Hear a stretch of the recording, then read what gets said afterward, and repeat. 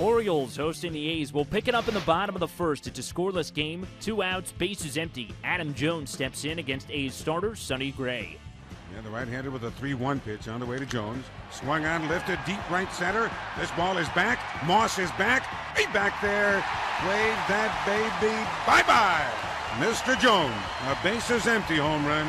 It's a 1-0 Oriole lead. WBAL with the call, 9th of the season for Jones. Baltimore starter Kevin Gausman making the start for the O's after Miguel Gonzalez went on the DL on Friday. It's a 1-1 game in the fourth. He strikes out the hot-hitting Josh Donaldson for out number 1. 2 batters later, now a man on first, and Yoenis Cespedes grounds into a 6-4-3 inning-ending double play. Bottom 5, 1 on and 1 out. Caleb Joseph drives one to the gap in right center, and this is some trouble. It'll go for extra bases. David Lowe hustling around the bases. He scores from first on the play. It's 2-1 Baltimore. 2 batters later, now 2 outs. Joseph on third. Nick Markakis with a single through the left side. That makes it 3-1 Baltimore as Joseph scores, and it extends Markakis' hitting streak to 12 games. 2 batters later, now 2 men on. Adam Jones looks to keep it going. And now the 0-1 delivery. Ground ball up the middle. Over the back of second, and that's a base hit. Markakis turning third. He comes in, and he will score.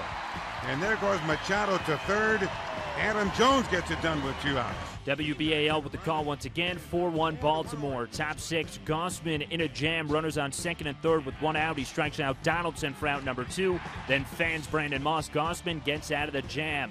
Bottom of the 6th, former Oriole Jim Johnson on in relief, and David Lowe takes him deep and gone for a 2-run homer that extends the Baltimore lead, makes it 6-1 Orioles. O's go on to win 6-3 to even the series with the A's as Gausman picks up his first career win as a starter with 7 innings of 1-run ball, striking out 6 and allowing just 4 hits in the victory. Sonny Gray was tagged with the loss, allowing 5 runs. He came into Saturday's game having allowed just 5 runs all season in games on the road.